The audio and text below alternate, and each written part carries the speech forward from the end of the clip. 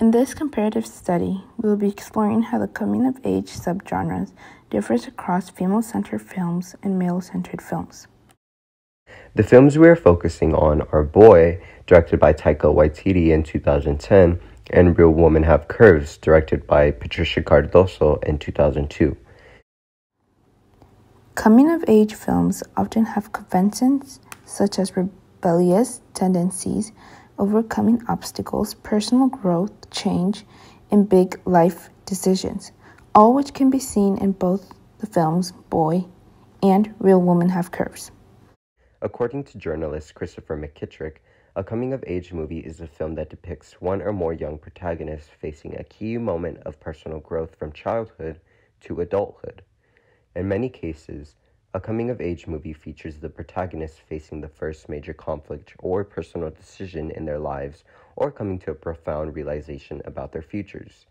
These may include films portraying first romances, graduating from high school or college, religious maturity ceremonies, getting in trouble with the law, and other significant events in a young person's life. Despite both films being a part of coming-of-age genre, they differ in the characters overcoming obstacles and growth, which ultimately stem from gender stereotypes and expectations. To understand how the coming-of-age genre differs across male and female-centered films, we must first understand the cultural context of both films. Boy takes place in the east coast of New Zealand in the Maori community of Waihao Bay in 1984. During this time, there was a societal event referred to as the Maori Renaissance, where Maori people were rediscovering their culture and started language schools again to embrace their culture that was so heavily shamed, ridiculed, and punished in the past. Boy's dad, Alamine, is a character that comes from the generation of people who were made to feel like being a Maori was bad. Being a part of the generation in which Maori people couldn't get jobs and weren't accepted into mainstream society, Alamine represents the many people who went to cities where many gangs in New Zealand came from. Since people like Alamine had no place to go, felt like he was not accepted, and simply wanted to be involved, he ended up leaving the Maori community and his family. Boy represents the new generation of Maori people who embrace their culture and language, but who also have grown up without their parents who were told their heritage was bad. Boy wants to believe his dad left for a good reason and comes up with stories that try to justify his father's absence. This can be seen many times through imagined scenarios in Boy's head and interchops of drawings that represent Boy and his brother's imaginative thinking that often impact their view on their father. The director of the male-centered film, Taika Waititi, depicts his role as a father, Alamine, as a macho man through notions of mysteriousness, sex appeal, rebellion, violence, and danger. As Alamine comes into Boy's life, he becomes the role model that Boy has always been missing and introduce him to the more stereotypical hypermasculine life of manhood. Alamine goes on to encourage adult acts such as drinking, smoking, and sexual relations with girls to Boy, and ultimately is the reason Boy was forced to grow up at such a young age and take care of his siblings as well as himself, treating him as if he is a grown man rather than his adolescent son. Oppositely, the female-centered film Real Women Have Curves takes place in East Los Angeles, an area heavily surrounded by the Latino community. During this time, the common gender role for women consisted of completing domestic household duties along with taking care of children. It is rare to see women working in jobs like those of men.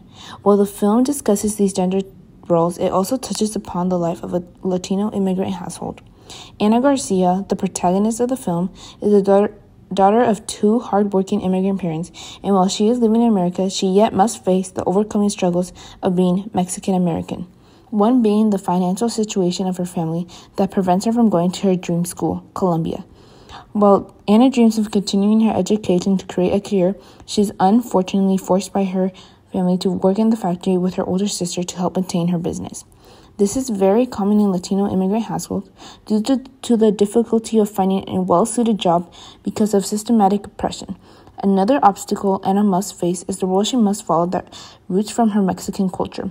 The idea of marriage before sex and the preparation into becoming a housewife is often implemented into Anna's head repeatedly by her Mexican mother. As Anna spends more and more time with her mother, she is often reminded by her mom of what a real woman should be. This becomes an obstacle for Anna as she wishes to depart from her own culture's gender roles and hopes to become more than just a housewife. As the film Boy comes to an end, the character Boy has overcome his needing of a fatherly figure to progress into manhood, and comes to terms with his father not being the man he so heavily thought he was. Once Boy's father is believed to have left his family once again, Boy creates an excuse to his brother saying that he went to Japan to become a samurai, ultimately representing the second eldest brother's entrance into manhood in a similar way to how Boy would look up to his absent father. Boy grows to understand that he does not have to be like his father and instead can be himself. The film insinuates the boy's brothers will ultimately go through a similar growth and experience, creating a cycle that depicts the entrance to maturity and manhood.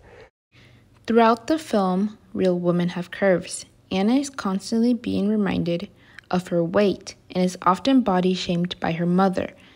It's not a surprise as women are expected to look like the unrealistic bodies that are portrayed in the media. Through the loss of her own virginity, we can see how Anna's self-image grows. Towards the end of the film, Anna starts to self-appreciate herself after being body shamed by her mother several times. In the beginning of the movie, Anna's insecurities show when she goes on her date, as she constantly mentions her weight and compares herself to slimmer girls. However, things start to change when she loses her virginity and finally reveals herself to the boy. As she finally gets to experience teenage love, she starts to build self-love as she tells the boy to look at her entirety. Even though Anna losing her virginity is an event that leads her to love herself, at this point of the movie she has yet to grow as her confidence is still low, particularly after she loses her virginity. She leaves the boy's house and she talks about how he will go on to find other better-looking, slimmer girls when she leaves for school. Her own self-growth is notably seen when Anna is working in the factory on a hot summer day. In this scene, it is extremely hot in the factory, so Anna decides to undress herself. Then, her mother criticizes her and comments that she looks awful and fat and that she would be way prettier if she had just lost weight. In this moment, Anna realizes that she is just more than her appearance as she accepts her weight. Everyone in the factory, excluding Anna's mom, start showing their stretch marks, cellulite, and body fat. This is eventually when Anna comes to the realization and acceptance of her own body as she concludes that real women are not perfect. Additionally, female-centered coming-of-age films often discuss the relationship between mother and daughter. Anna's mother often criticizes her for her appearance. It makes it difficult to obtain a healthy relationship. Even when Anna leaves for New York, she finds it hard to bring herself to give Anna her blessing, as she does not agree with Anna going to college to study. Ultimately, Anna's relationship with her mother impacted her own image as she felt not good enough.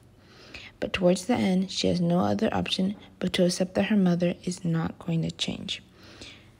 When comparing both films, we can see that men are often praised for their sexual relationships and or getting women, while women are usually put down and shamed by their families and seen as an indecent person or improper. Additionally, they are also heavily encouraged to not participate in sexual relationships, while men are fully supported. Women have an expectation to be innocent, while men have a more manly expectation that at times include being a womanizer. While these films take place during an era where social media was not implemented into everyday life, it is still relevant to today's society as these expectations and roles are still placed on men and women through the use of social media. Ultimately, coming-of-age films are meant to show a young person's growth into something new, which is what these films do. But the growth in which they go through are dependent of their sex. Male-centered films are shown to depict the growth into maturity and manhood, while female-centered films are shown to depict the growth into confidence and loss of insecurities. This can be visually seen in the films Real Women Have Curves and Boy.